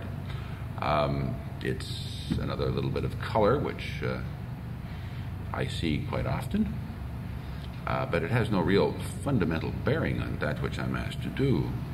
To take an example, perhaps, on a cross-application for custody of a child, does abuse play a part as between the parents? I would say sometimes, but not always. Especially if it turns out that the child is well apt to be able to look after his or herself in the situation and is not really a party to the abuse, directly or indirectly, if that can be done. So I don't know if I've answered the question, because it's sort of a gray area to start off with, but... I think you have. I think what you're saying is that you won't assume that because Mr. Smith beats his wife that necessarily detracts from his ability to parent. No, quite right. And would I be right in saying then that if I want you to draw that conclusion, you will be looking to me as solicitor for the wife to provide, let's say, some expert evidence saying that in 90% of the cases involving abusive spouses, these bad results have been seen in terms of parenting, those same spouses parenting their children. Yeah, I would need something more than the simple existence in my league of an allegation of abuse. I would have to have a very strongly proven pattern of abuse of quite serious nature, which I suppose to some degree affects my mental image of both of the spouses, presumably the wife to the point where she is struggling only just for, she's really struggling for her own personal survival as well, of course, the survival of the children, if the husband is the batterer,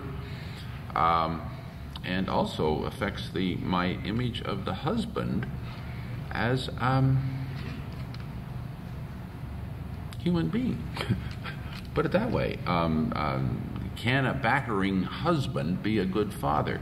I say fundamentally, I meet them all halfway, and so I'd say yes, of course, because that relates not to his ability to care for children, but his relationship with the wife. But it does affect, your approach, especially if there is a very serious situation of life or limb. Maybe that, I don't know. Yeah, I think it's hard to make generalities. You've given us a good idea of your thinking around this issue, and that's what I want people to. It's very hard for me to make a blanket definition in this whole area of matrimonial law. Very hard for me to make a blanket definition of something, because I prefer, as I say right off the bat, we might as well understand each other. Spouses deserve each other, right? That's fundamental. You cannot go into what I do without accepting that as the primary thesis. So there it is. We, representing the battered spouse, can't go in automatically assuming that if we prove battering, that sets off a whole set of assumptions in your mind that, for example, he's not entitled to custody. No, I think you're right. Let me just turn to another strategy consideration that I think often affects lawyers representing battered spouses that came up in this case, and that's the question of timing and when you bring your application. In this particular case, the wife had, for a variety of reasons, mostly connected to do with legal, it had waited a month before she brought the application, so the children had been with her for a month without any move by the husband to get custody.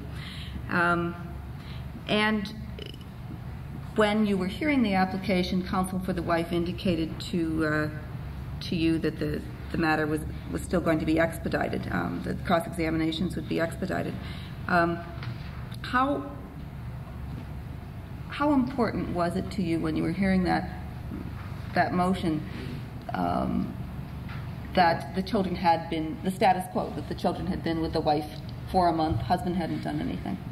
Well, the passage of the month in importance, or maybe I should define that better. The passage of the month without any negative or overt consequence during that month does play a part in my approach. But I recognize the practicalities of how they got there in the first place, and that itself is probably one of the most tumultuous experiences that the wife and the children will probably ever have in their lives. I recognize that. And also the father. Thank God there are such places as hostels for people in that predicament to go to. It is not, however, a pivotal thing. I am still, I like to think, still in a court of law. And I need evidence. I need factual evidence upon which to rely. The key is not the length of time it took for the lady to get her counsel before me, which took a month. The key is how long it was going to take after that to come back on fact. That's the key to this whole affair. Frankly, with the sincerest respect to Mr. Yes. To Mr. Surtash, he resolved the whole issue in the first line of his first opening key. He said we are going to adjourn for 2 weeks to have cross-examinations and come back. At that point, the whole thing was resolved as far as I was concerned. I didn't know it then. I came back after hearing the evidence. But the key that I have is one of simply the passage of time. I will accept, with respect to the people who run these hostels, I will accept the fundamental thing that the concept that the children and wife certainly are not happy living as refugees in the hostel and would very much like to go home. But with only a couple of weeks to get the facts nailed down, and considering the husband has every equal right to claim that which he has claimed as the wife has claimed, I need facts. I need resolution. I need resolution of issue. Then it comes up to us to have to bite the bullet, and we do the best we can then, but on facts. Hi, Penny Jones wants to ask you a question. Can I ask you what you would do when you say you're going to bite the bullet? Okay, we come back in 2 weeks' time. I was afraid somebody would ask that. We've got the examinations, and We're right. You're right back where you were before. We can't prove that the wife is lying. We can't prove the husband's lying. Now what do you do? Which is not that unusual, right? No, it's not that unusual. Yeah. Shoot. Well, given, yeah, you have to understand that I make my living grasping at straws as I drown. You appreciate that, Miss Jones. Perhaps sympathize on occasion, perhaps, I hope. What would I do? You come back and it's exactly the same way. First of all, as far as tactics are concerned, and I must confess that I do practice a certain amount of disjointed, socialized cerebral medicine in my courtroom, I would probably lean on the husband, who I desperately hope would be there, listening to all this, asking him through this counsel if he really understands that if the good lady and the kids have got to go, three kids, wasn't it? 3 kids in this? Yeah. 3 kids are all have to go off and live someplace. Obviously, this man is just going to turn blue trying to work enough money or earn enough money to be able to pay for their ability to live off in lonely splendor someplace else while he lives in lonely splendor in the old matrimonial home. And recognizing the inescapable fact that one person out in a room someplace consumes far less money than one adult and 3 little people would. If that didn't work, then I would have to come to the conclusion, I think, that if there was a place for the father to go, under the Act, and now I'm falling back not on custody, but on the issue of possession. If there was a place for the father to go, which probably there isn't, and if they could afford it, which probably they couldn't, I would probably have to say then that, and here comes the bullet, you see, I'd have to kick him out. Because I can't have the kids living in the hostel forever. It's sort of hard for them to go to the university graduation, it's ridiculous, So something's got to be done. I don't have the facilities nor the time to sell a matrimonial home and free up money that they can both then everybody consume with a happy time until they get to travel. What else can I do? What really else can I do? Is to just literally turf them out. May not be fair, but it's practical. Doesn't it often happen? I have a lot of clients that have no money whatsoever. Most of us do, I discovered in this business, yeah. They're both, say their only asset really is this material housing apartment. Yeah. This becomes one of the most frustrating applications that I bring in front of him. He has absolutely nothing. He's got a disability pension. She comes in with the children. She alleges the assaults. He says, I have absolutely nowhere to go. I have to go to George Street to throw me out. But she alleges that he assaults her. Why should the financial criteria become... I've been faced with it where you've gone financial and put everybody back in there. Said, I'm not going to throw this man out, he's got nowhere to go. It seems to me that the assaulted part should be more relevant. And she won't go back in. Say, because of your decision, she doesn't go back in. Then what do we do? hire a social worker. I think that's really all there is to do. You have to understand there's a very practical limit to how far I can go under the law. I can't make it better. I can only handle the mess that they've given me, and you have to understand that all the messes that are given me are insoluble, because if they were soluble, they wouldn't be there. It seems soluble to me. All you have to do is say, okay, the apartment was given because of the children. Okay, the only reason these people are in this place is because they got 6 kids. Therefore, if you decide that the wife is going to have the children, you kick the husband out. What's wrong with that reason? Well, I've done it. Oh, I've done it. As a matter of fact, on occasion, I've even given custody of the children to the house.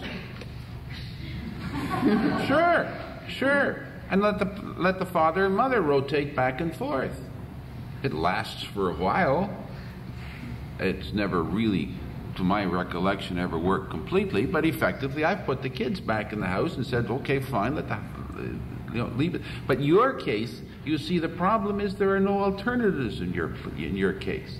The kid either, the man either sleeps in a packing case over a grate someplace in downtown Toronto, or the kids and the wife stay at Nellie's. What kind of an alternative is that?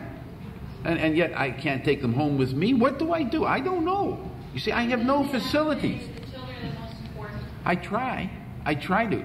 And I try to maintain the kids and the wife together.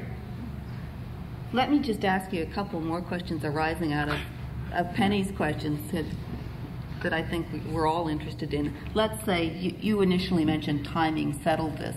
Let's say if when you were hearing this motion, which is not all that different than Penny's fact situation, wife's counsel hadn't said, oh, we're going to expedite and be back here in 2 weeks, and instead it was the more normal fact situation where you can expect that will be at least 2 or 3 months before they're back before you, and the wife and the children would have been sitting in the hostel for that period of time. Is that a significant factor to you? Yeah. I don't want to create any bad ill will here, but I do feel, because of the very nature of the hostile system, that probably children do not necessarily axiomatically have to blossom when within it. So on that basis, it comes to be an issue of time. I would have to say then, I'm sorry, buddy, I don't care whether you beat your wife up. The problem is not whether you beat your wife. The problem is that the wife and the kids are out and you're in. And what I take from that is that probably we should be careful about quick offers to expedite when we're arguing these matters before.